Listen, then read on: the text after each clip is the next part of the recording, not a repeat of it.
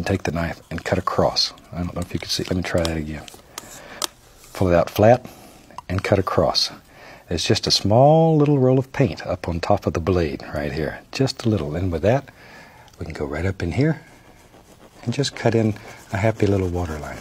There. There we go. This little one right up in here. There we are. And maybe right on out through here. Wherever you think they should be. There. Okay. And we can take our little fan brush that has the white paint on it. And we can go back over in here, pick up a little more of the titanium white. I'm just going to load the brush full of color.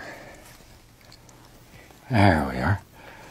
And let's go right up in here. Maybe there's a little rock out here in the water that's all covered with snow, and all we can see is just snow. There, see? We can reflect a little of that down here. Take our brush, pull that down, just like we did up here. Same thing. Go across.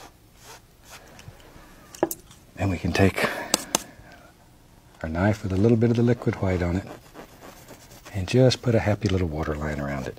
That easy. And you can put as many little stones out here as you want. Totally and completely up to you.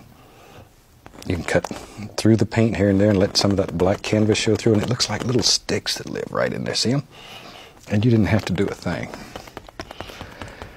All right. Maybe right over in here. Up to you. You decide where all these little things live in your world. Okay.